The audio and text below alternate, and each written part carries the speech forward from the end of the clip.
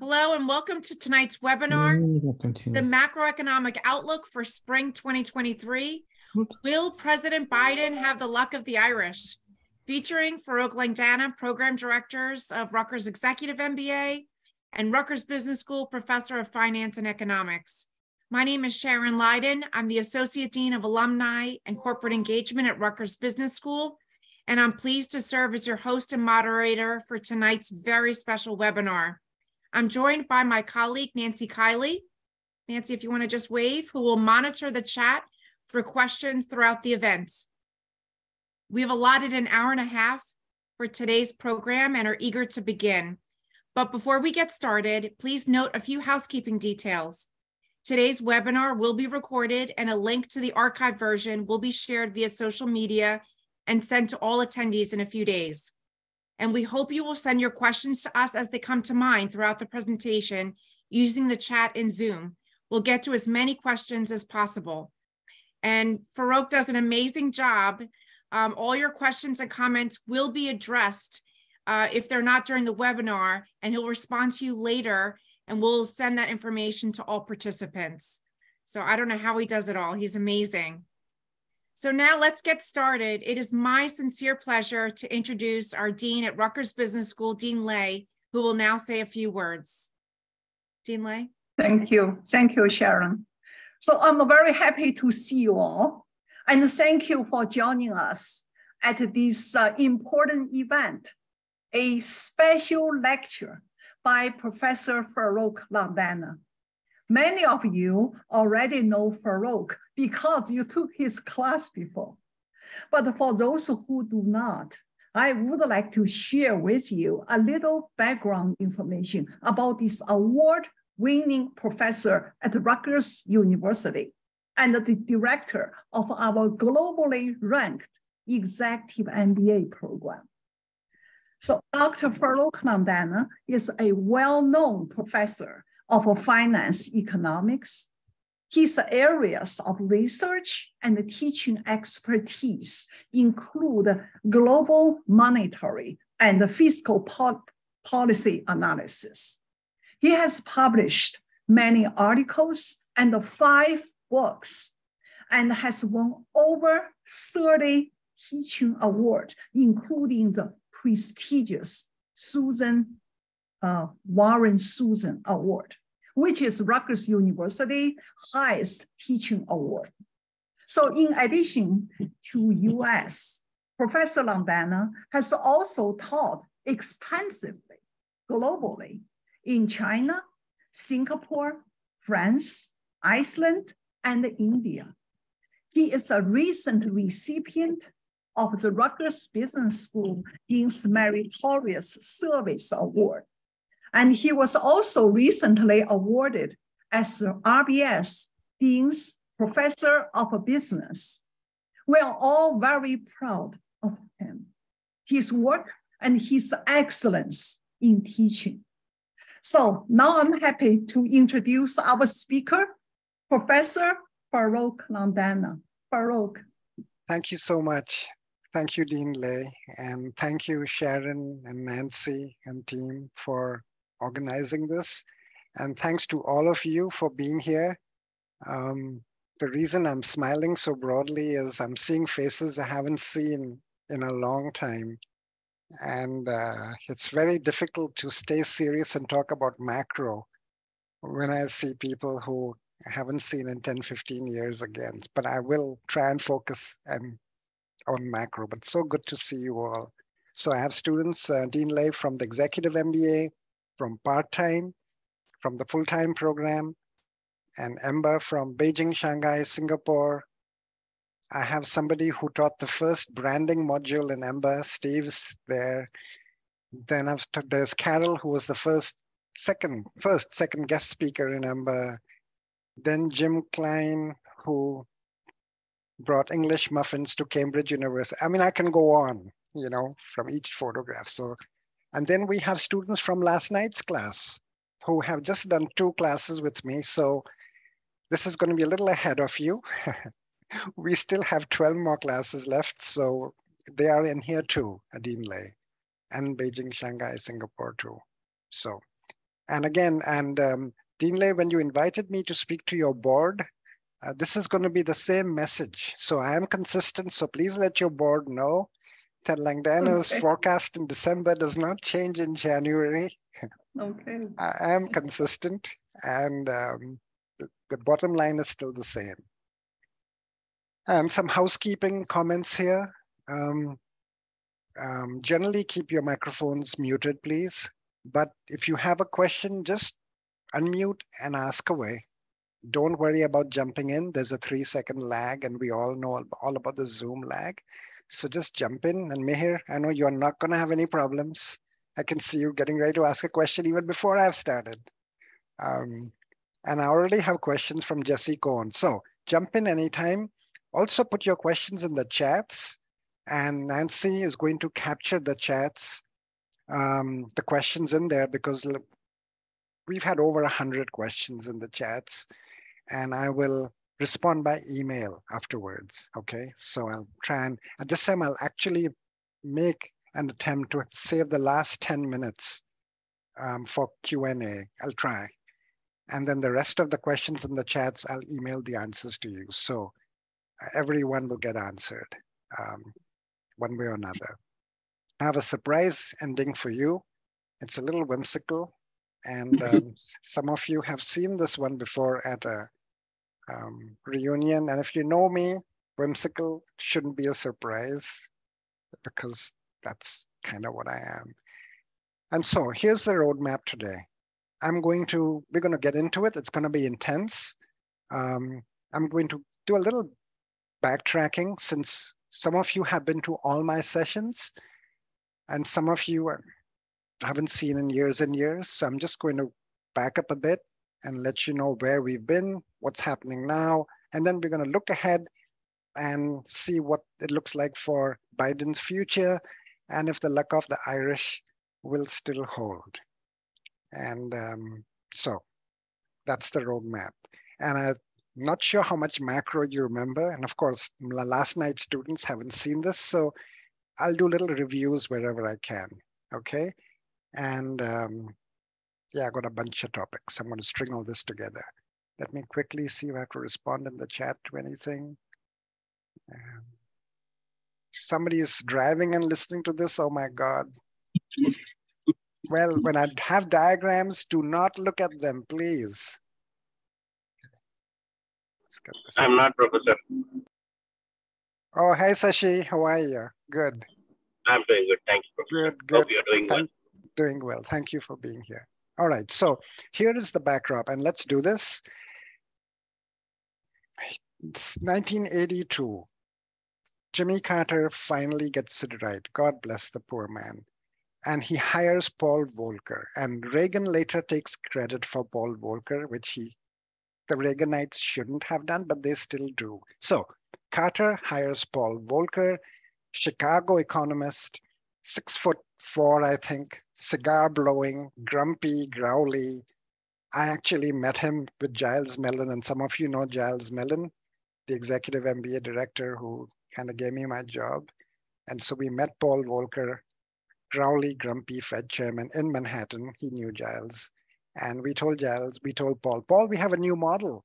We are proving that when confidence is really low, nothing helps. And Paul looked at us and said, any idiot can figure that out. And I went, oh my gosh, we just got slammed by Paul Volcker. Oh my gosh. So he was that kind of guy. And I'm going to cut my stories down because I need to be serious today and stay on track. So Paul Volcker stamps on the money supply, crushes monetary growth, kills inflation. 1982, hard landing, and we're going to review all that. Boom, inflation gone. So inflation goes from being a double-digit entity in America to not a problem. So we have lived without inflation from 82, 83 onwards till 2022 February. So if you are somebody who's kind of young, under 35, you haven't really seen inflation. You know, you don't really know. This is a whole new thing for you. And so inflation was gone. We saw SAP bubbles, and that's speculative asset price bubbles. So we saw inflation exploding in little sectors like housing, boom, and SPACs and dot-coms earlier on, and crypto, and so on and so forth, but not across the board. And so inflation is an across the board increase in the price level. We just saw little, we saw one room in the house going red with inflation, the rest of the house nice and calm, so bubbles. That went in 2022, and inflation came back, and everyone thought the sky was going to fall on their head. And oh my gosh, inflation, oh, it's going to be stagflation. And to my credit, guys, I said, calm down. That's what I said, if you remember. And I said stagflation was 10 years of repeated wrong paradigm mistakes, 2 oil shocks, 10 years. Those of you who are too young don't know, and I mentioned this. There was a time, and I wasn't here. I got here in 79, so I missed that whole drama. But apparently, in the 70s, at a party, if you had a 15% mortgage, you would stop the music. People would say, turn off Grand Funk. Tell them how much mortgage you got. That was a good rate back then, 15, 16%. So that's how bad inflation was. So now it's back. And everyone thought the sky was going to fall on their head last year. And I said, the stagflation was 10 years of it. This is not that bad. So inflation was there. It's coming down now. And then for a period from 2008 till now, budget deficits, we stopped talking about budget deficits. They just became a non-problem. Some of you who were in my early classes remember the huge discussions we used to have on budget deficits and sustainability. And in presidential elections, that was the big debate question between the presidential candidates every time. So what's your plan to reduce the budget deficit? And of course, the prepared answer, well, I have going to attack it 5 different ways. And I got spending cuts. Last election, not a word about budget deficits. Then last election, not a word about really anything in general. That was a bizarre election. So it's probably not a great example. But so deficits, there was no talk about it. They didn't matter. A book came out by Stephanie Kendron. And you had Bernie Saunders and Alessandra Ocasio-Cortez saying deficits don't matter. So I'm going to take you through that whole drama. Again, I said deficits do matter. I said this is a weird perfect storm. Nothing is broken. Macro still works, and it does. And so I'm going to take you through all that and to the present in the next hour. Okay, so stay with me. Any questions before we start taking off? No questions in the chat, Professor. Okay, thank you. All right, so I'm going to share the screen, and we are going to Microsoft Whiteboard so I can move there. There we go. Collapse this here. I'm hoping everyone can see the whiteboard now. Okay, so a lightning review, folks. Let's close this. Let's use blue. So lightning review. This is the old Keynesian model. And all this should be coming back to you. And so this is output. And all this is going to be recorded, which output is Y, and jobs. Let's put jobs in here too. And these are percentage growth rates. So this is growth rate of output on this axis, which is Y, if you remember. And right in here was Y maximum output and full employment. So that's that point there, full employment. And this is the aggregate supply, the supply of everything in the economy. And I'll talk through this again. And that's a straight line there, by the way. And this is inflation. And again, this inflation thing just came up last year. And after really being a non-issue for so long. All right, so let's look at this diagram. And you folks can see this cursor moving around. Somebody say something? Yes? We can. Okay, yep, thank you. We can see it. Okay, thank you. So this is output, and this is jobs on this axis, and this is maximum, Y max. So maximum output for America is probably around, say, 7% growth annually. 6 to 7%. And full employment usually was 4%, 5%. And we're going to get to that later on. And look at this. It goes like this, and then it hits this brick wall here. Maximum output, maximum growth. You're running out of high-skilled workers. Let's use the pointer. You're running out of high-skilled workers. And so it kind of stops there and goes straight up. So that's the brick wall, if you will. You're running out of nickel, lithium. We're going to talk about lithium later today. I'm going to take you into electric batteries today. And folks, generally, if we could just mute ourselves, please, that'll be great. Thank you. So it goes here, it hits this brick wall and it goes straight up. Right in here, you're running out of high-skilled workers.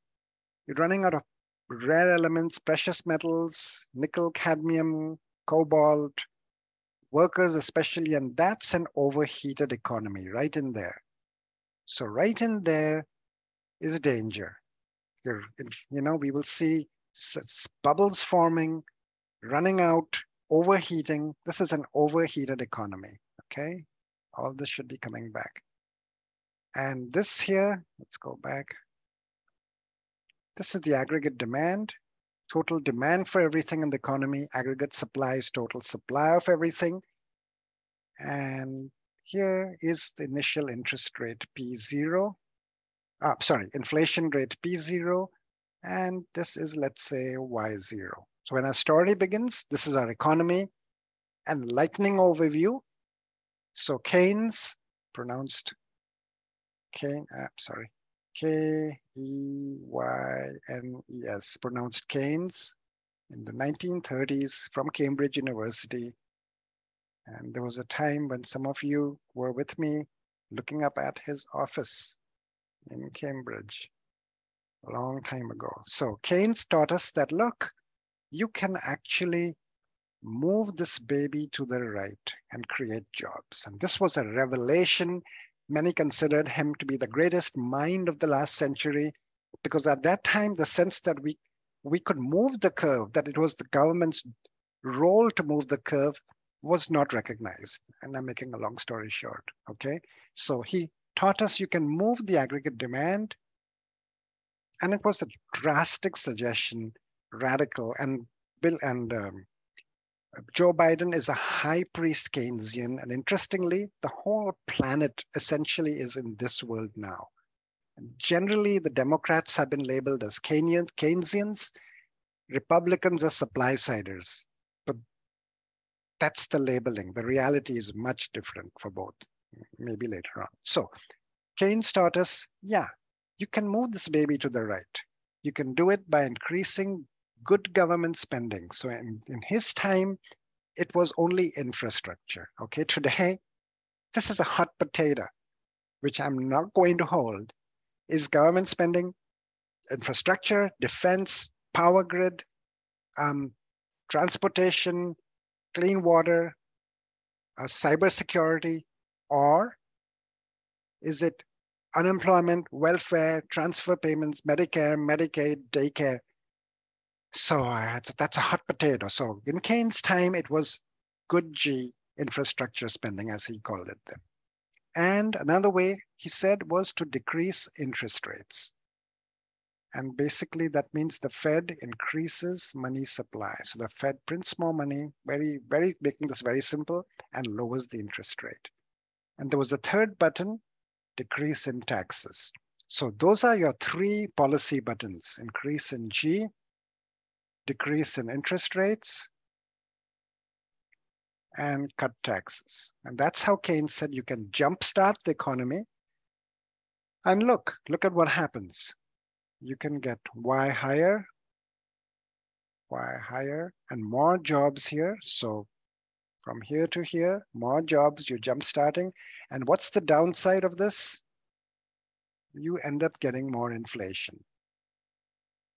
And this is known as the good kind of inflation. So all the talking heads on TV, generally speaking, the first instinct is to think of inflation as this kind of inflation, the good kind. So output goes up, it goes hand in hand with inflation. It's called pro-cyclical. Inflation here is pro-cyclical. Y goes up, P goes up. So that's the downside. And please understand there are two other factors that will also drive this baby up, which are not policy instruments. C bar, which is consumer confidence, and I bar, which is investor confidence. So if they go up, this baby also goes up. But these are not policy instruments. I can't look at that lady there and say, hey, feel better. Your consumer confidence is higher.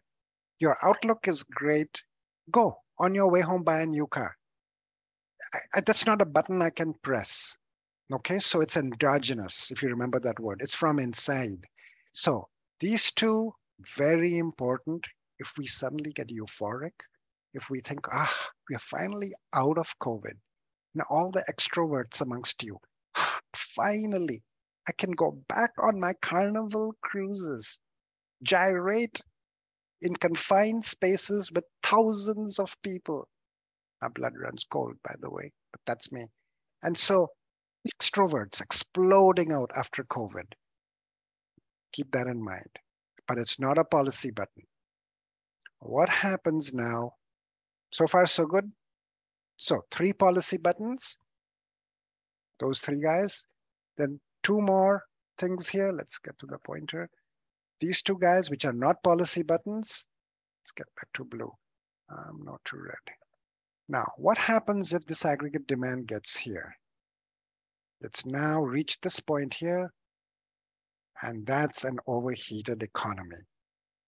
All the red lights go on, bubbles start falling, and this we were going to call P high.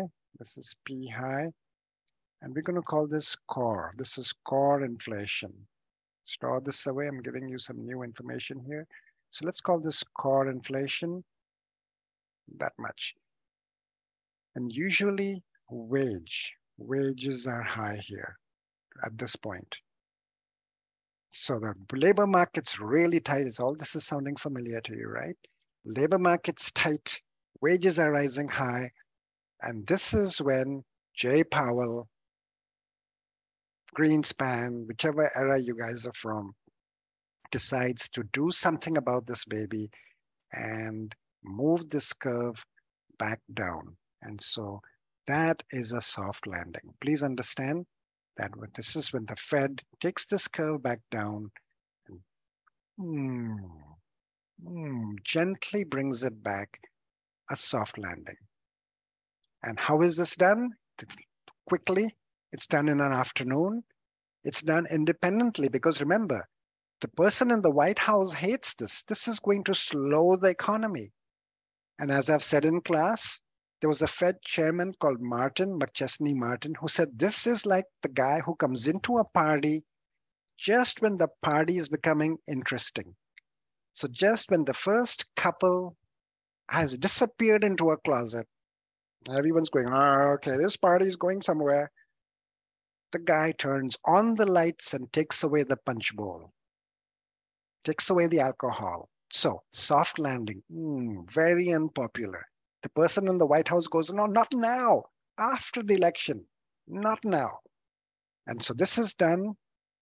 Anyone? How is the soft landing done? Thank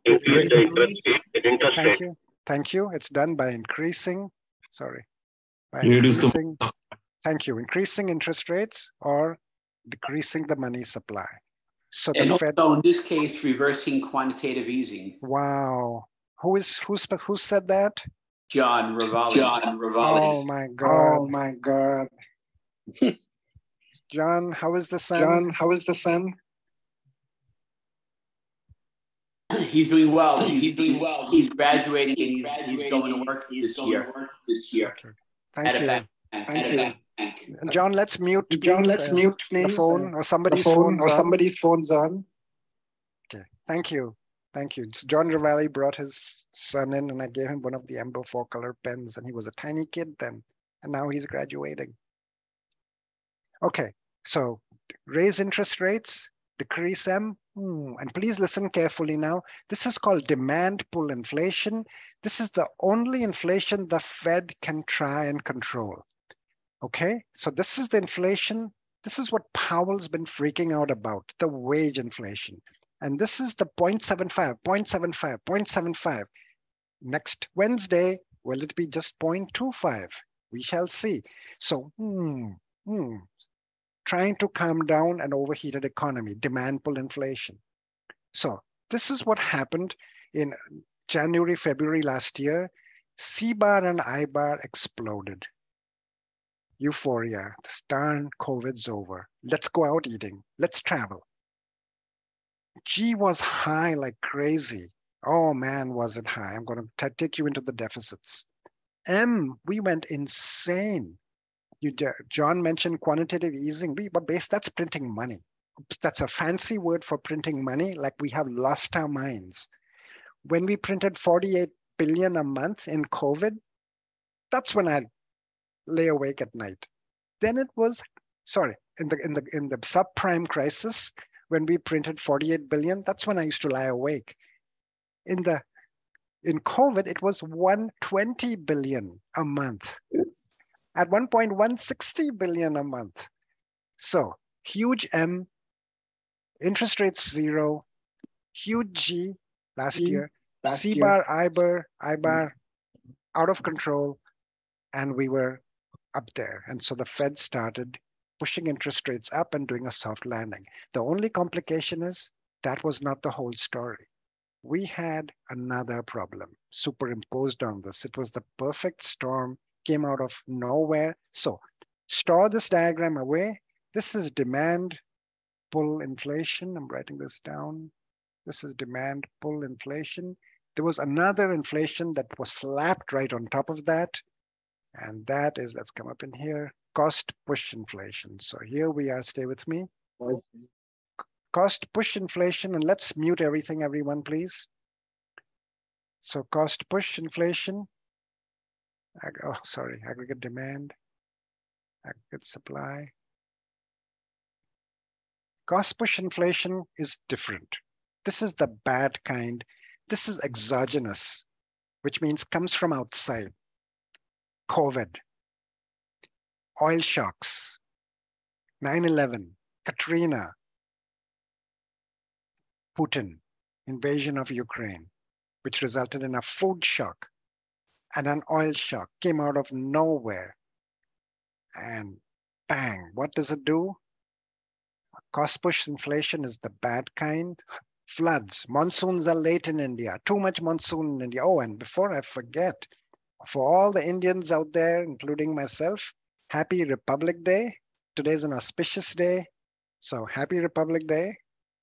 Memories of my dad taking me to watch the parades in Mumbai. Infantry only, no tanks there, sadly. So happy Republic Day, everyone. All right. Cost push inflation, bang. This aggregate supply curve gets shoved to the left. COVID, supply chain shocks, semiconductor shocks, work distancing, shutdowns, China shutdowns, Ukraine, so oil shutdown, food shutdown. And look at this. This is counter-cyclical. So P has gone up, and look at this, Y has gone down. So this is opposite. Here, P goes up, and Y goes down. So this is counter-cyclical. Look here, P went up. Let's get the pointer going. P went up from P0 to P1, and Y went up. So P goes up, Y goes up here. So this is pro-cyclical here, and here, okay, not cooperating.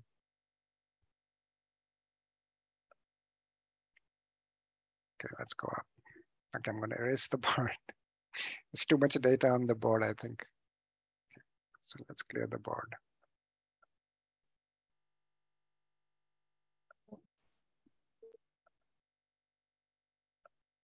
Okay, so really quickly, counter-cyclical, here, here, here, here, P0, Y0, And yeah, bang. So this is what happened. On top of all our problems, P1, Y low.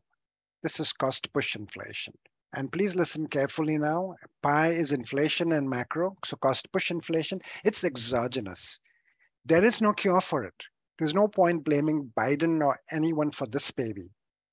And usually there is no macro response to it, okay? The oil shock burns off. The Yom Kippur War ends. COVID was the longest cost push shock. It took 3 years and it's still there. It's slowly burning off the semiconductor supply chains and all that. The floods recede, or the rains finally come. The earthquake damage is fixed. So usually it's temporary. And this is the inflation that is the Fed result calls transitory inflation.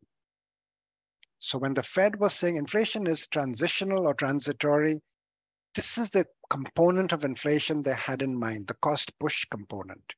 And remember, the Fed has no control over this.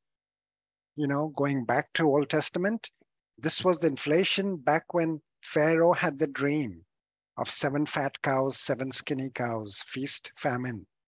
And Joseph said, you know, 7 years of famine, seven years of feast, so store food. So for cost push inflation, really, the only cures are petroleum reserve or food reserve. No Fed involved in here, you know. So our world has been this world here, you know, moving us right down to the present now. Here we are, nice large diagram, Keynesian aggregate supply curve. Here we were, so this is AD, let's say early 2022. And then we had the situation AD mid 2022. So C bar is up, I bar is up. So this is P0, Y0. This is P1. This is core inflation here. And then we had a supply side shock. So let's put in Putin, COVID, let's lump it all in there. Putin, of course, was the icing on the cake, the horrible shock. And so supply side shock, Ukrainian invasion. So this is cost push.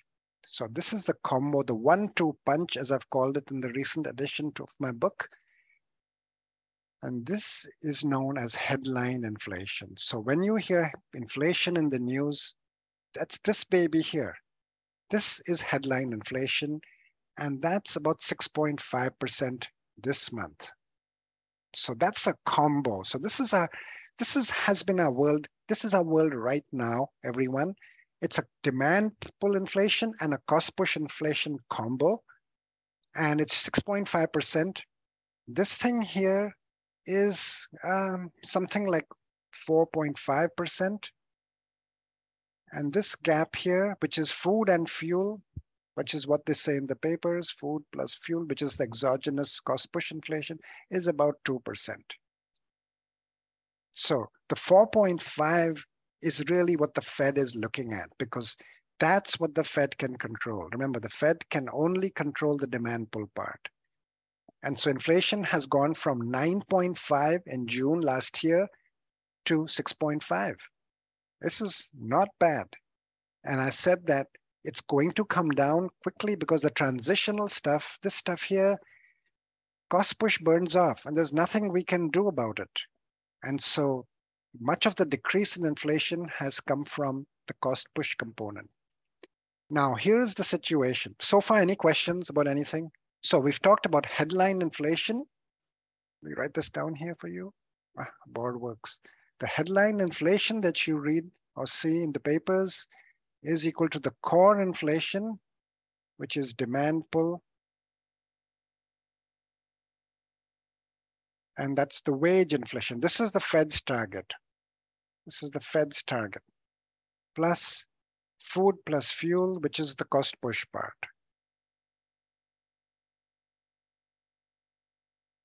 Yeah, Frank, go ahead. What's the question? Yeah, Professor, how are you? It's Frank Hey, Catalano. Frank. Hope everything's well. It's great to see you as usual.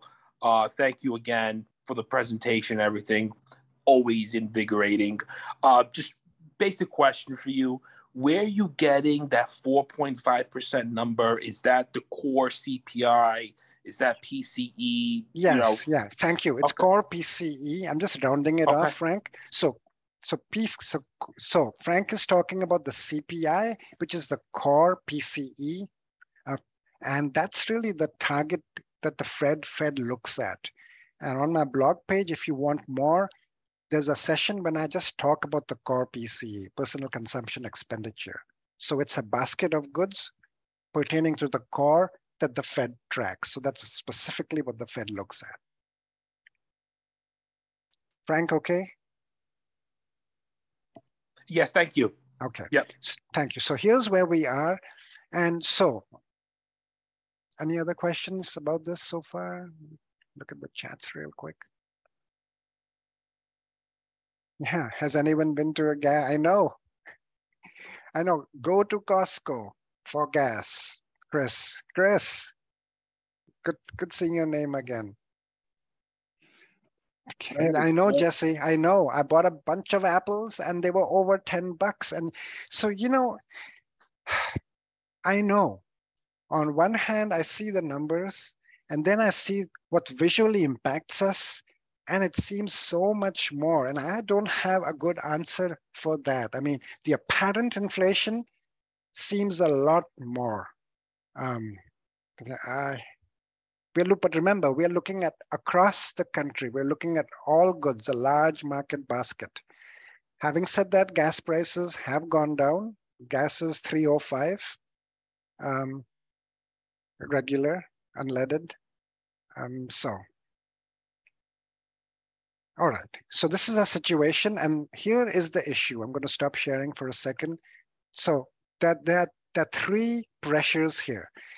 Consumers, investors are seeing the inflation is falling. It is still painful. And remember, if you are under 50, and I read this is not original. If you're under 50 today, you think the sky is going to fall on your head and you're going to have a horrible recession and inflation is going to wipe out your life. If you're over 50, apparently, according to this article, you are saying, calm down. This has happened before. We have seen this before. So calm down. You have never seen inflation. Welcome to the rest of the planet. This is how the rest of the world has been living. Calm down. So there are two groups of people looking at the future. But anyway, so here is the trifecta. Consumers are seeing inflation coming down. They're seeing a soft landing. Now keep in mind, the economy is slowing. So I get reporters saying, Professor, there's a recession coming. I'm going, well, look, a soft landing is painful. There is going to be a slowdown. Now, your question is it going to be a soft landing? Like the lunar module softly landing on the moon, from which this expression is derived? Or a hard landing? That's a recession. But a soft landing is painful. There will be job loss. That is the point. That is what the Fed is trying to do.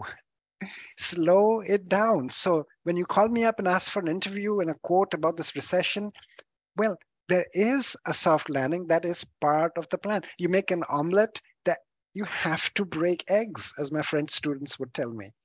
So having said that, consumers are expecting that the soft landing is happening and that the Fed next week is only going to hit the brakes gently, 0.25%, which is huge, which means, whoa, we're getting out of this. Now, the problem with inflation is it's not an engineering thing. And being an engineer and in class, remember I talk about how macro is different from engineering. Well, in engineering and in science, you press a button, the light comes on. And then you press another button, the light goes off. In macro, you raise interest rates to slow things down, nothing happens. Maybe for 6 months, maybe for a year. You lower interest rates to jumpstart the economy, nothing happens. Maybe for a year, 3 months, year and a half. That's the problem. That's one problem with macro are the lags, which we are less and less used to. You know, right now, everything is digital and instantaneous. You go on a trip, you have your photographs, boom, 10,000 of them, which you never look at, by the way. And so here we are. So the lags, and once they tried to corner Milton Friedman, Rutgers' most famous graduate, I have to say that every time I mention his name, I know. And so they cornered Friedman and said, what do you mean by lags? And he famously said, long and variable lags, which still makes me laugh because that's the most Greenspan-like answer I have ever heard. Vague, deliberately vague answer, you know? And so the lags is an issue. And the other issue with inflation is that it's not a ball rolling down a hill. Investors, once they expect inflation, wage contracts start going up. Unions start driving up 2-year, 3-year wage contracts. Oh yeah, inflation's coming. Oh my God, read this article in the journal? It might be back to 9%. Let's push up a 3-year wage contract. So long-term wage contracts go up. Futures contracts go up. So it's not just inflation today, it's expectations of inflation in the future. That's what the Fed has to break. The Fed has to break the chain between the expectations of inflation and inflation. You see, and so the Feds, so Jay Powell, so the consumers are optimistic. Oh my God, yeah, we're getting out of this. The Fed's thinking, if we let consumers think that this baby is over, we're going to stop hitting the brakes, C-bar is going to go up. I-bar is going to go up. Confidence is going to go up. They're going to push that curve to the right. And we are back to high inflation. So we better make horrible, threatening, scary sounds like we're gonna stay till the fight's over. You know, Paul Volcker-like stuff. Now, this fight's not over. We're gonna stick with it. And everyone goes, oh my God, the market falls 500 points. So the Fed's thinking we can't let optimism run away. So the Fed's pushing back and the financial markets are stuck in the middle. So that's the trifecta happening right now. They're all playing this game of managing expectations right now. Yeah, I'm just looking at the comments flashing up here. And some of you just mentioned, I think in a chat, I just see them flashing. What about the job losses?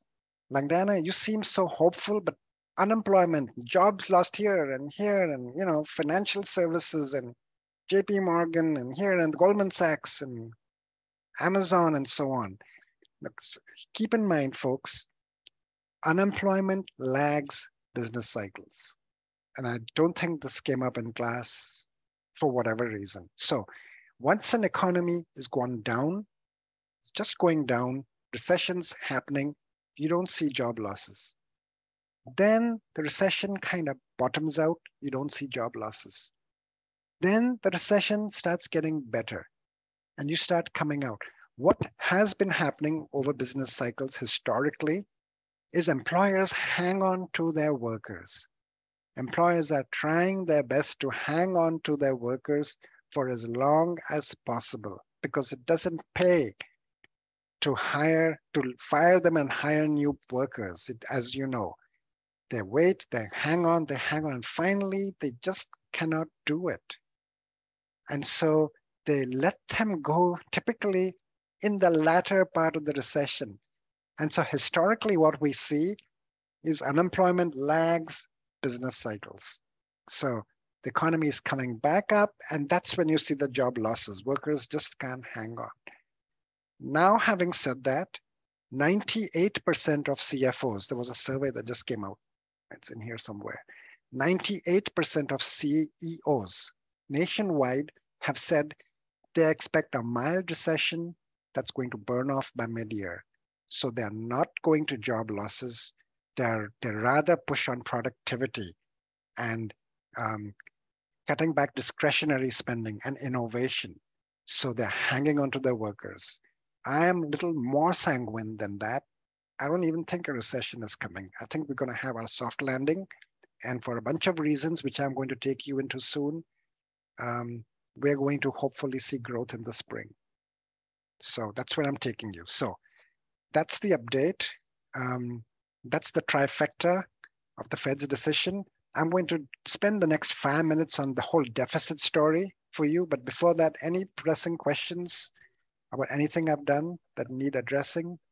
I think that there's been a lot of behavior modification because this has been one of the most telegraphed recessions that we've ever had. And I think we've had people kind of change their behaviors around that. What do you think about that? What was the adjective, Johns? What recession? That the most telegraphed recession. Almost telegraphed. Well, you know, first of all, this was a recession unlike any other. Keep in mind the one before this. Okay, housing. Another point I want to make. Housing also lags business cycles. So again, same story for housing. You know, typically when you're getting out and coming back out, that's when the housing losses begin. You know, because remember, you know, you're starting your new home construction when things are good, you know, and so that carries on even when the economy has sunk. So housing typically and unemployment lag business cycles, except the last recession where housing began, that one in 2008. The most telegraphed, you mean the most publicized, John? I mean, globally? Yes, I just feel that we kind of gave way from talking about inflation and we went right to recession. And that's been kind of in the public domain at this point for a very long time. And I think people have modified their behavior, which has slowed down the economy, which makes me want to agree with you that yes, there probably will be a soft landing because we don't have to have a deep recession to solve this problem. Yes, the thing is, first, you know, many of us haven't seen a major recession or inflation. So this is all terrifying, especially for the United States. And secondly, and I'm going to end with this note actually, Americans, just like the rest of the planet, were fed up. So in January, February last year, it was like, you know what? I don't want to wear a mask. I'm done. I need to get out and travel. You know, I'm wasted 3 years. And then boom, here comes Putin from nowhere. And that killed C-bar and I-bar. And the problem with consumer confidence and investor confidence is when it gets hammered, it takes forever to come back up. It takes forever to come back up. And we have in America have been on the back foot, you know. The rest of the world, one more time, has written us off. And one more time, we're going to have to prove them wrong by coming up with the next big thing. And as you know, I'm big on that. And I think we're going to get there, but that has to factor in too. Okay, let's get into the deficit situation. So no one talked about deficits. Deficit and debt, and Jesse, for you, the debt ceiling, which is when is the whole drama being played out? It's being played out now, right? The debt ceiling drama. Just say yes so I can go on someone. Yes. Yes, okay, yes. Thank you. Thank you. So here we are. Let's get back into my diagram. Deficits. I'm going to clear this.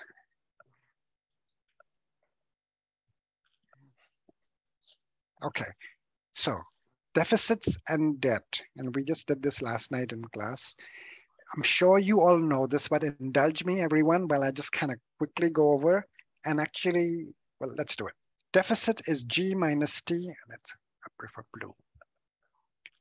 G minus T greater than 0 is a budget deficit. This is a federal budget deficit. And G is government spending. When government spending is larger than tax revenues, then that's your federal budget deficit, okay? And this was a huge deal. Every election, this was a main source of discussion. And by the way, before I forget, if you need more on anything I've said, and if you have time, you know, you're trapped at an airport for 5 hours or Narita for 5 hours, which I'm always at for some reason, go to Langdana blog page. Just go to Google, type in Langdana blog page. It'll take you to my web page. Scroll down. There's everything in macro that you could possibly want. A video, articles, everything. Okay, so budget deficit. This is an annual number, everybody. It's 1 year, an annual number. Government spending minus taxes. Debt, not to be confused. Debt is a cumulative number. So firewall here. So debt is all the borrowing Uncle Sam has done from today, yesterday, day before, going back to minus infinity. So it's all the money Uncle Sam owes. That's debt. It's a cumulative number. Okay, and so the debt GDP ratio today is debt divided by GDP. Please note, it's always a ratio, is approximately 123%. The deficit GDP, remember the deficit GDP ratio, Y is GDP, GDP today is approximately 5.5%. So two different numbers, there's lots of confusion. Debt is cumulative, deficit GDP ratio is 5.5. Now, what's this deal with sustainability? So I'm going to back up here. This baby here, let's talk about this first. When the deficit GDP ratio, generally before 2008, when this was under 5%, this was thought to be sustainable. And can anybody tell me in plain English what that was supposed to mean? This is deficit GDP ratio. In plain English? We should grow our way out of it? Yeah. We have enough cash flow to pay the debt and meet our obligations in a formal manner while we can still bring down the debt gradually. Safe haven. Yeah. Hey, Ronnie, how are you? Good seeing you. So let's combine both the answers. Thank you. So sustainable means under 5%. Remember, the deficit is financed by borrowing. All right. So people lend to Uncle Sam, and these are new treasuries that are sold in auctions, simply put. And the biggest lender is still China. Still China. Huge, number one. Distant second, Japan, and then everybody else. Never Germany. The Germans don't lend to us anymore, not since George W. Bush's time. So China is the biggest lender. So deficit is bond financed. It's financed by borrowing, and sustainable simply means 1 year I borrow from that gentleman there who represents a Japanese insurance company. I'm Uncle Sam. Next, for 1 year, I borrow from him. I pay him back next year by borrowing from that lady who represents a large Chinese state-owned enterprise. Pay her, Uncle Sam pays her back next year. Next year, somebody from Brazil. Next year, somebody from the Midwest, some conglomerate here. Keep rolling it over. So under 5% sustainable deficit means you can roll that baby over till the end of time. That's sustainability. Over 5%, needless to say, back in the day was non-sustainable. And this story is again back. Please note, I'm going to tell you why this whole story disappeared in plain English. So what is non-sustainable now in plain English? Somebody. What happens when a deficit is non-sustainable in plain English? It can't be bond financed anymore. Hey, Carrie. So yes, exactly. Thank you. So non-sustainable means over 5%. The rest of the world goes, hey, what are you doing in America? No. Sorry, we're not coming to your bond auction. No more bonds. How will you pay us back? Yeah. And so over 5% means it's dangerous. Your deficit is too big. Foreigners aren't going to lend to you. We don't have enough savings at home. So you're going to have to print money. You're going to have to monetize, which is a bad word in macro. monetization, which is basically a crude word for printing money, and typically over 5%, 6, 7, 8, 10, 20, 30%. No one's lending, you're stuck. You got to pay your teachers, your soldiers, your postal workers, your doctors. You crank out the presses, you print money, you get the German hyperinflation, or here we are, German hyperinflation, 10 million marks, backside blank, 1918, and here, $100 trillion. Hoping you can see this. $100 trillion, Zimbabwe, at one point worth 75 cents. Today, maybe $16. Hyperinflation.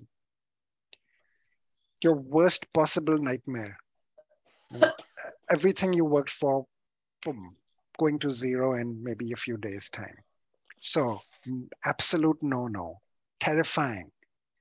You guys tell me, the subprime crisis, we were 12% into monetization and hyperinflation.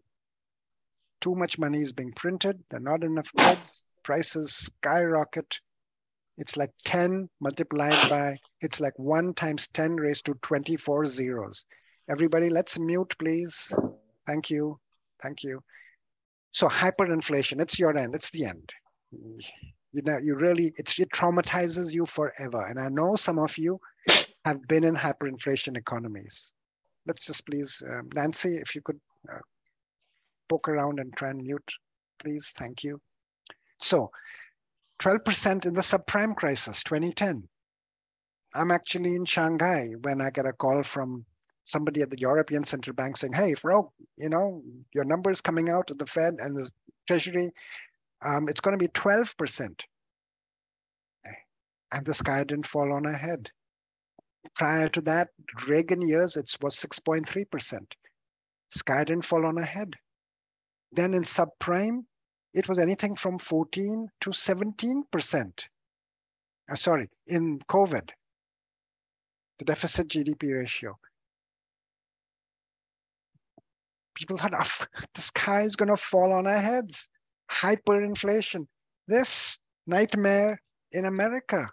Oh my God. No more safe haven. What happened? Can anyone tell me? We printed money like nobody's business. Somebody mentioned, John mentioned QE. We were banging out, we were bailing out all the bad boys and girls who had the rotten mortgages in COVID. You heard my story, 48 billion. It still makes my blood boil. Bailed them out. They laughed all the way to the bank. We own the rotten mortgages still, by the way. Then in COVID, oh yeah. Oh man, bang it out. This reporter called me up a couple of weeks ago and said, you know, Professor, saw all the money? I said, yeah, right now there is 1.6 trillion excess savings right now from COVID checks. And I saw some of the chats. That's why a large percentage of our labor force is sitting at home. People aren't working. That money is going to burn off by March and they're going to come back into the workforce. So around 1.6 trillion excess dollars in excess savings. And so the reporter said, Professor, yeah, everybody got checks. Everybody I know got checks. You know, my parents got checks, grandparents, their friends got checks. I said, no, I didn't get a check. For God's sakes, everyone didn't get checks. So anyway, tell me here what happened. We banged out the money, banged out spending, 14 to 17%. It was 6.3 in the Reagan years, and they freaked out and they brought G down. Graham Rudman's Hollands. What happened? How come the sky didn't fall on our heads? Liquidity trap. Liquidity trap. Wow. You guys must have had an amazing macro professor. So liquidity trap in plain English. And this People weren't spending the money, right? Yes. They were hiding it away. Yeah, the C-bar, what happens is the money you print becomes and hyperinflation and 10 to the power of 28 zeros only when that money is spent. And in the previous inflations, the Weimar Republic, Zimbabwe, Venezuela today, Sri Lanka is heading that way, by the way. What happened is, but the money is printed, you're paying the postal workers who haven't been paid in 6 months. So they take the money and they pay the bills. You're paying the army, the home guards, the nurses who haven't been paid in 3 months, 6 weeks, 5 months.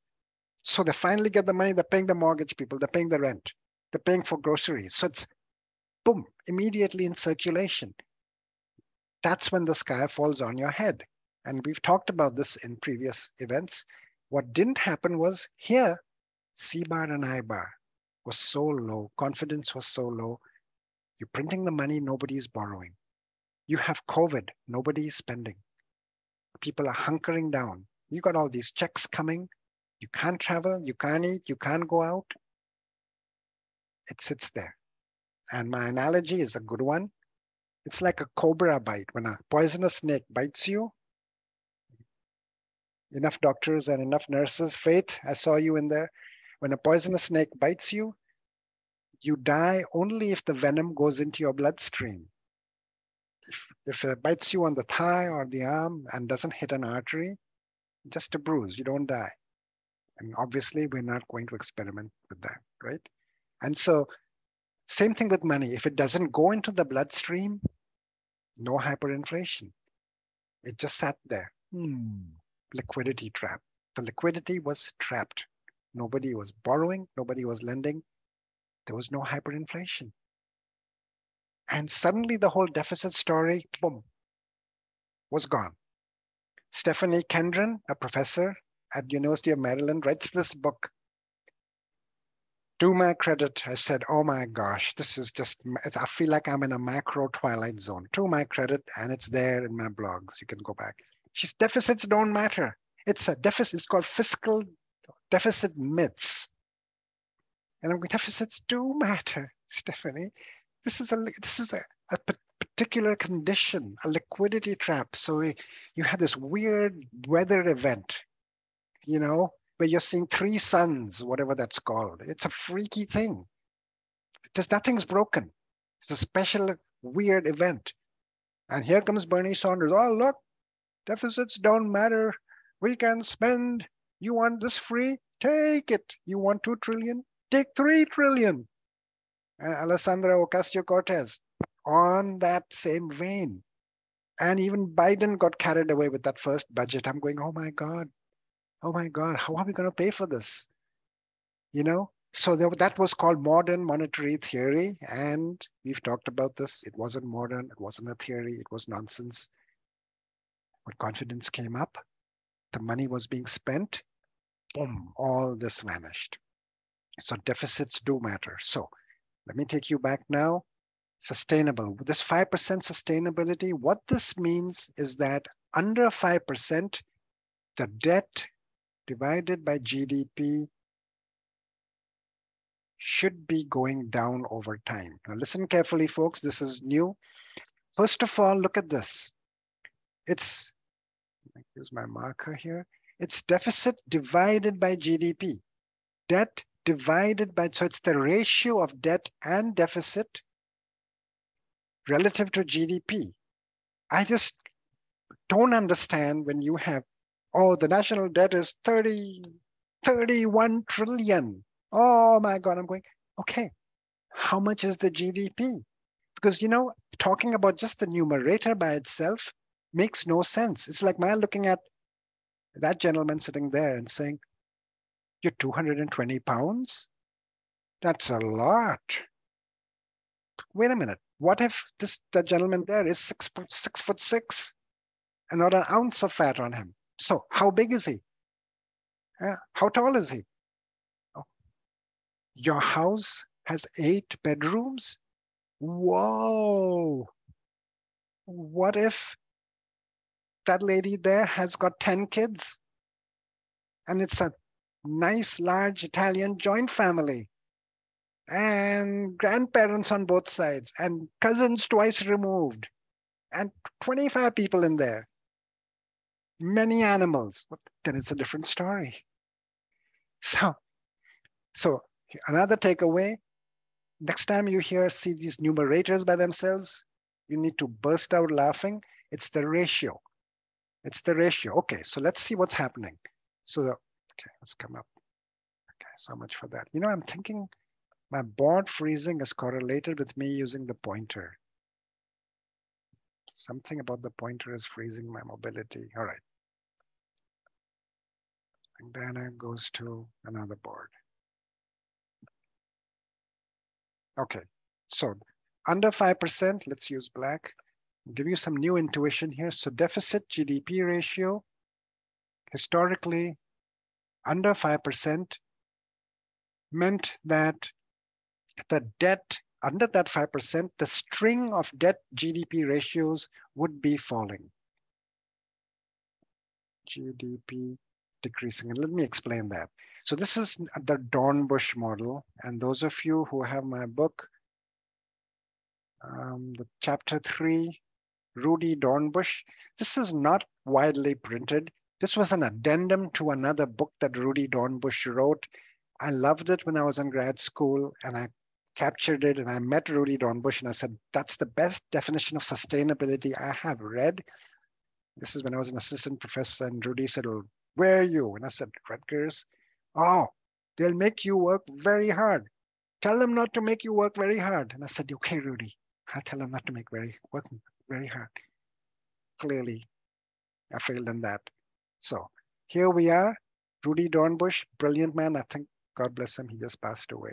So here is what was supposed to happen. Under 5%, sustainability meant the debt GDP ratio would go from, say, 89% of GDP to, so let's say in 2018 to 83% in 2020 to say 79% in 2023. So that's what I'm talking about. Over time, sustainable meant that ratio falls, and that is sustainability in macroeconomics. And usually, and last night somebody asked me a great question, why 5%? It's an empirical, there is no deep hidden theoretical meaning on the 5. It's correlated. At around 5%, under 5%, we see the debt GDP ratio falling over time. Over 5%, that debt GDP ratio goes from, say, 70 to 73 to 81 to 121. That's non-sustainable if it's growing over time, because you know that if something's not going to last forever, it will not last forever, right? As somebody famously said. So that is non-sustainable. And this is sustainable and generally under 5%. So we are 5.5%.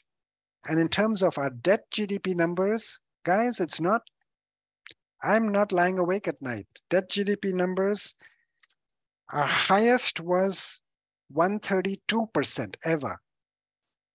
And this was in 2021. And then, since then, it's 129%. And now 123%. So falling. Deficit was under 5% because the large government spending of COVID was gone, but interest rates started going up. And so interest payments went up 37%, I think. So we went back over 5%. So I'm not freaking out. Remember, it's ratio of GDP. And so my response from now on till the end of time, guys, when you're in the corner office with the macro backdrop and you are making macro strategy, when this debt ceiling comes up again, this legal upper limit, your response should be, that's your response. It's a non-event. they always extend it. Right now, especially, the debt GDP ratio is falling. It's a political thing. Everybody gets all scared. Oh my gosh, they make deals with each other. And at the end of the day, they extend it. It's a red herring. It's the biggest red herring of all time. And anybody not on this Zoom call today often freaks out. Oh, thank God, the debt ceiling drama is over. It's always going to be over. There's never an issue. Yawn. Don't worry about it. So that's the debt deficit story. Okay, guys, any pressing questions? The 38 chats, let me glance at them. Yes, Frank. So that's the debt service. So when you said debt GDP ratio going up, part of that is the interest payments.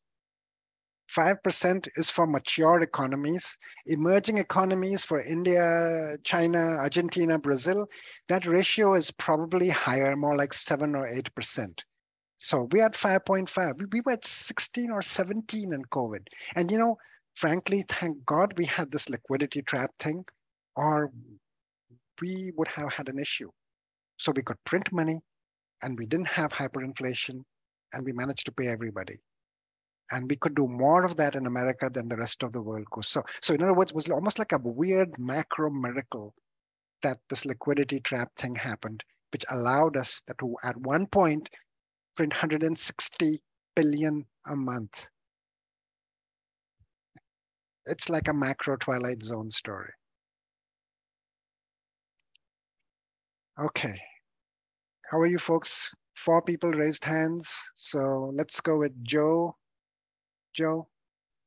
Yeah, thanks, Professor Langdana. This is marvelous as usual. The entertainment is as good as the economics. So what is your confidence level in a soft landing, and why soft here and not Asia and Europe? Well, Asia, you're talking of China now? China is a whole different ballgame. Okay, so how about China then?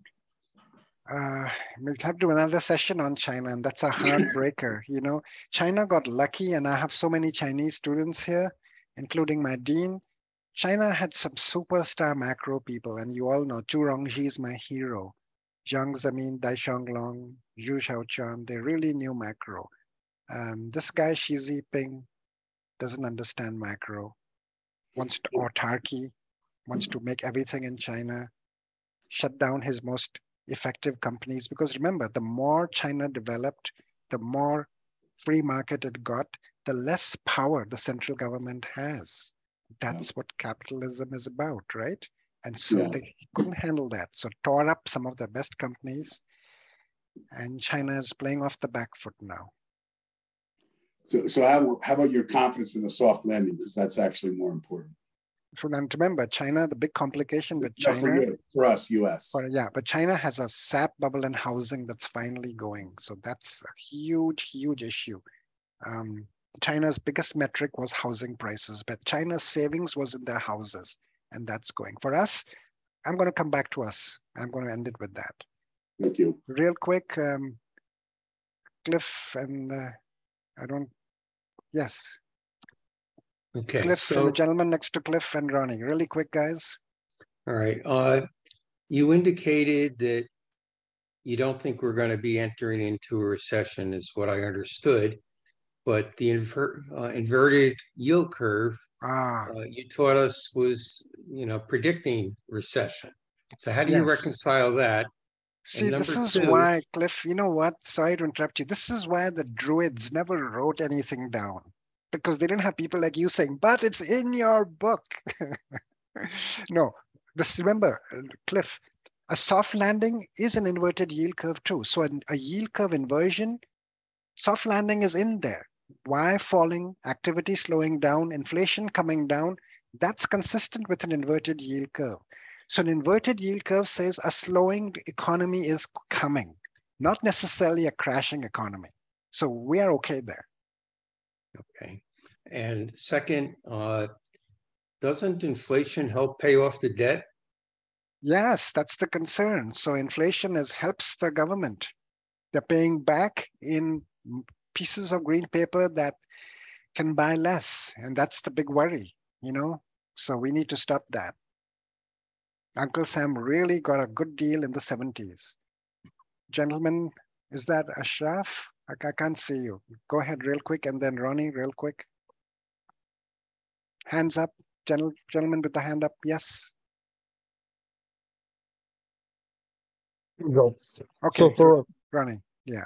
So good question. A lot of the government packages that they passed, starting with Trump administration, these were multi-year disbursements that have not been fully dispersed, because a lot of these things that when the packages were passed, Congress approved them, they were like 2, 3, 4, 5 years.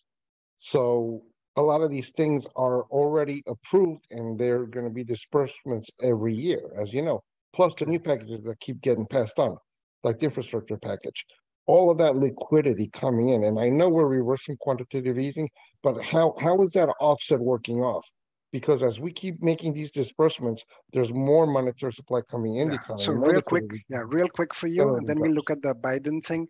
Real quick for what Ronnie is saying is that no matter how hard the Fed reduces liquidity, the reality is that liquidity is pouring in. Forget the disbursements, Ronnie. Hot capital is pouring into this country from China, Hong Kong, Russia, and Ukraine. India is getting a lot of hot capital right now from China too, by the way. But here, Singapore, hot capital is pouring in. So the reality is that when you look at the actual money, more and more is coming in. But the signal we are sending to the interest rate, to the financial markets, is we are slowing things down. It's the big interface that really doesn't mesh when you, and this is why we don't measure M1, M2, M3 anymore like we used to, because we've essentially lost control of our money supply. That capital is pouring into our country. I have members, some of you are here from China, who are buying properties unseen here in Baltimore, in Toronto, and in New Jersey, sitting there and on the laptops buying, moving the money over. Okay, let's look at the Biden stimulus plan and how this man might luck out. And he does need a little luck. I just want to know, who are these people prowling around his house looking for documents, is what I want to know. Isn't that his own staff? Who are these people? You don't have to answer. Okay, so here we are, the labor market. So Biden, let's see the first thing. Number one, there is a conventional Keynesian stimulus plan coming. It's the Keynesian stimulus. It's called the Inflation Reduction Act. Inflation Reduction Act has nothing to do with inflation, by the way. It's a textbook Keynesian stimulus, increasing in G. He's a high priest Keynesian. Now, some taxes are going to go up. If you're making more than 1 billion a year, book value, 15% flat tax rate for them. And again, that's book value. I'm not so sure what that means. But Keynesian stimulus is coming. But the Fed, wages, what's the Fed going to do? And here is something that will help. What happened in COVID? Here is labor demand, and here is labor supply. What happened in COVID is the participation rate. This is wages. This is real wages. In COVID, the labor supply shrank. And even today, and I saw some of the chats, this is the participation rate. Here's wages high. So one reason wages are high, and some great chats, I just glanced at them, is not that the labor market's overheated. Yeah, overheated in a sense, but the real issue for high wages, which the Fed fixates on, is the participation rate. People are not participating in working. The size of the labor force is tiny. So the participation rate is how many people from what percentage of the population is in the civilian labor force. And so people have pulled out. 20 to 24-year-olds down by like almost 2.5%. They graduated, COVID happened, they never went out. They're still at home with their parents. Then the 45 to 65-year-olds, They're getting, and all these people have got these COVID checks and 1.6 trillion excess savings still out there now. Some of it was spent in the holidays, I'm sure. So the 45-year-olds are like, you know, I'm not talking all of them. I'm talking of 2.5%, but that's a large number. I got COVID checks, Social Security payment coming not that far away. Maybe I can just coast through. Maybe. So they are sitting out. So the participation rate is as low as 1977's. It is that low. It went down. When I spoke to Dean Lay's board, it had gone down. So these people are sitting out. What's going to happen by March or April? At least there's a sense this is what's going to happen. They're going to burn through their money. They invested some of the stimulus checks in SPACs and cryptocurrency and AOL or whatnot. They're going to come back in. And you can see by March or April, this might be a freebie for Biden. The wage pressure might come down. Participation rate might go up. And so there is a sense that this is going to break. And these people may have been consumer facing, may have to schlep into work, like as many of you are already. So participation rate, most likely going up. The other one, stimulus plan coming up. The third thing in Biden's thing is electric vehicles. He's giving you a $7,500 rebate if your electric vehicle is manufactured in America, assembled in America. If the components for the electric vehicle, read battery, are from US or US free traders. So US, Mexico, Canada, South Korea, Japan. Europe is not included. So the components come from there. So it has to be assembled in America. You get $3,750 rebate, manufacturers do. Components come from friendly free trade countries.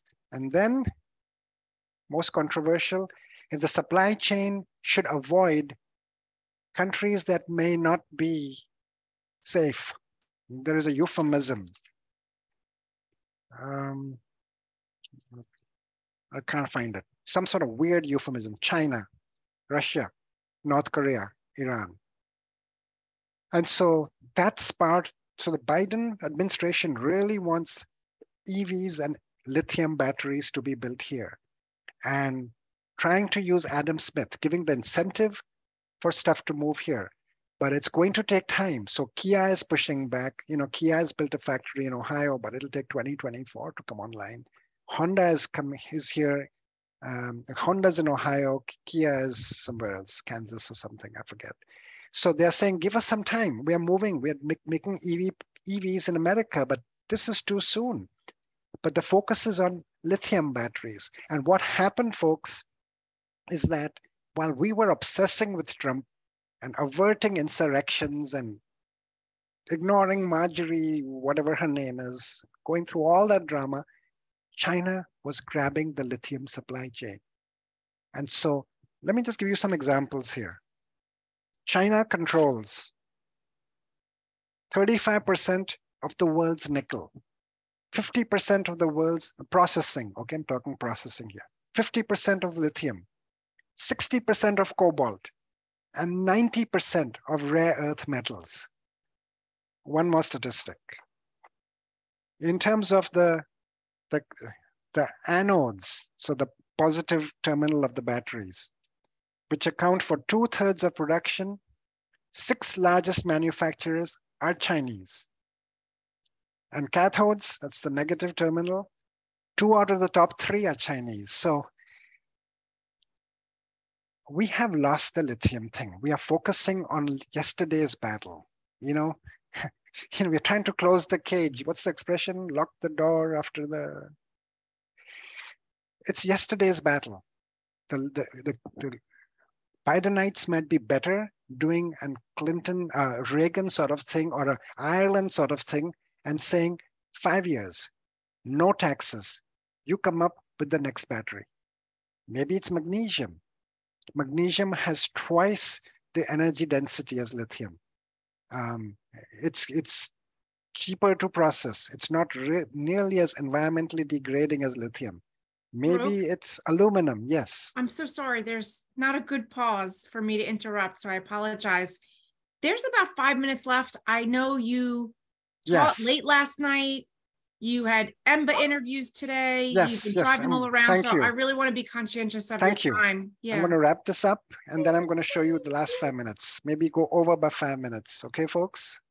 So I'm thinking lithium is a battle that's lost. There's aluminum, there's magnesium. So perhaps tax breaks, 5 years tax breaks, come up, let the private sector fund the new battery. Let's not force the let's not force the smart minds to focus on lithium. China's grabbed lithium. Let's go post lithium. But what I'm saying here, folks, is I see the participation rate going back up. It's inevitable that money is going to burn off. They'll come back to work.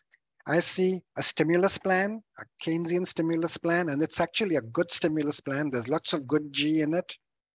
I see, hopefully, a post-lithium battery. But above all, I remember what happened in America. See, this is a restless country. You know, we lost automobiles to South Korea, Japan. We invented SUVs. We lost semiconductors to Taiwan. We invented microprocessors. We lost computers, you know. So we came up with the internet. So just when we lose out, we come up with the next big thing. And I'm sure other countries have examples too. So I'm hopeful. I've reached a point where I think Americans are fed up. And I think we've reached a point where innovation may be about to explode because this is a restless country. So when you put all this together, I see growth in the spring. And I'm going to show you now a video for 5 minutes, please indulge me here. It's from one of my top 10 movies of all time. It's called Being There. Some of you have seen this before. This is when who's the actor? I'm drawing a blank, but it's one of my favorite movies. Peter Sellers. So the main guy, Peter Sellers, he's mentally challenged. Real quick. He's a gardener. He's actually a gardener. And he's been kept in a garden by some guy who dies. So now he's pushed out on the streets in Washington and he's mentally challenged. So he's wandering around and he bumps into this limousine driven by this lady who is who's the wife of a tycoon. So he bumps his knee. So she says, okay, oh my gosh, you come to our big mansion and we'll take care of you. So now he's in the mansion. And this lady's husband is a mentor to the President of the United States, who visits the mansion to ask his mentor about the economy and the economic outlook. And his mentor introduces the president to Mr. Gardner. He thinks that's his name, but he's really a gardener and he's really mentally challenged. God bless him. And so they're talking about macro forecasts. And I want you to watch 5 minutes. So here you, and then we'll take some questions and answers. And Being There, here you go. And these are the best in the business, these actors. So watch carefully. So there you have it. It's not just me. There'll be growth in the spring. I've visited that place. It's the Biltmore Estate in North or South Carolina. It's a Rockefeller House, by the way. You can actually go to the library. So there you go. Growth in the spring. And have I been wrong? Yeah, once before with the Ukrainian bonds when I read them wrong. So who knows? But I'm seeing growth in the spring. I'm not seeing a horrible recession. And I'm seeing a post-lithium battery coming from here. And till we meet again, I hope that your C bar and I bar always stays high. So thank you very much, so much for being on. And it's so good to see all of you. And I wish we could spend more time and just catch up. So thank you. Come to some of the in-person open houses. thank you again, Sharon and team, and Dean Lay, if you're still here, thank you for being here.